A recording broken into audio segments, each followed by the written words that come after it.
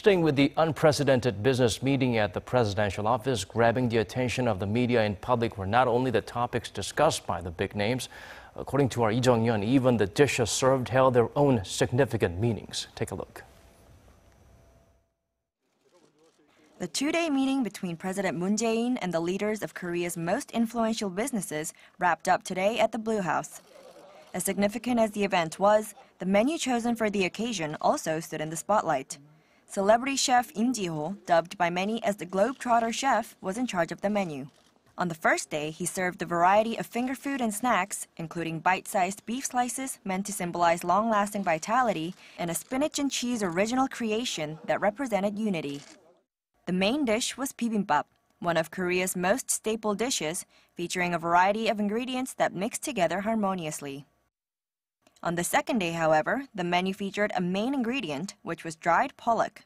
The Blue House explained that dried pollock symbolizes the overcoming of conflicts and differences to show a unified result, as it can only be made by a repetition of freezing and thawing during the winter. Other dishes included a traditional Korean snack made of seeds that symbolizes the hopes of the government that the meetings can act as the start of a new future.